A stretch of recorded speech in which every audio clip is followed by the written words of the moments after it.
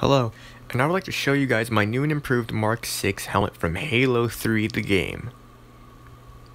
This helmet took me quite a while for me to make, and I managed to finally finish the main base of it, except for the visor.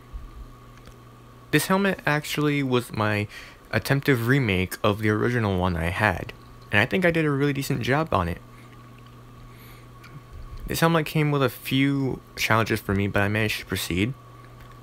I even gave it the one detail of it having a black stripe on the top part of the helmet, as well as it having a few dusts and rust bits here and there, as well as some black accents that can actually make parts of the helmet actually pop out more, including the flashlight bits.